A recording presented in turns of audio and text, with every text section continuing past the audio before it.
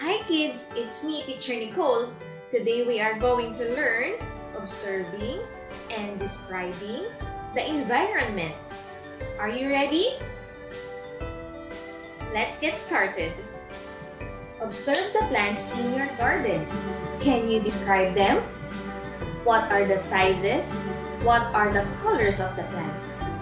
How about the shapes of the leaves? We compare objects by observing their characteristics. Objects can be described by comparing their similarities and differences. Most plants are green. The trees are green.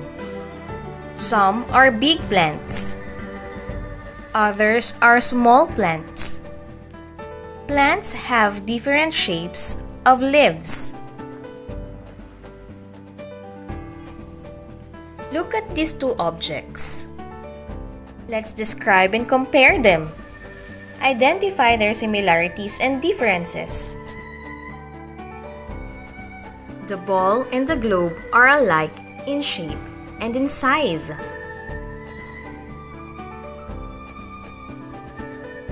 The books are alike in shape but different in size.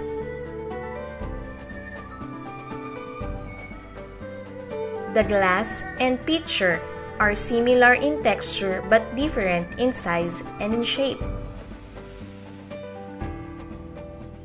The cake and the loaf of bread are similar in texture but different in shapes, sizes, and taste. The handkerchief is square. The hollow block is rectangle. They differ in shape, size, and textures. The plate and the mirror are both round. They are similar in shape and texture. We compare objects by observing their characteristics. Objects can be described by comparing their similarities and differences. Activity time! Identify the objects. How are they alike or similar? Alike in size? Alike in texture? Great job! Alike in texture. Identify the objects. How are they alike or similar? Alike in size? Alike in shape? Very good! Alike in shape. Identify the objects. How are they alike or similar? Alike in smell? Alike in texture? Good job!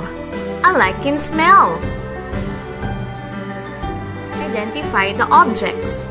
How are they alike or similar? Alike in taste? Alike in color? Great job! Alike in taste. That's all for today. See you in our next lesson. Bye!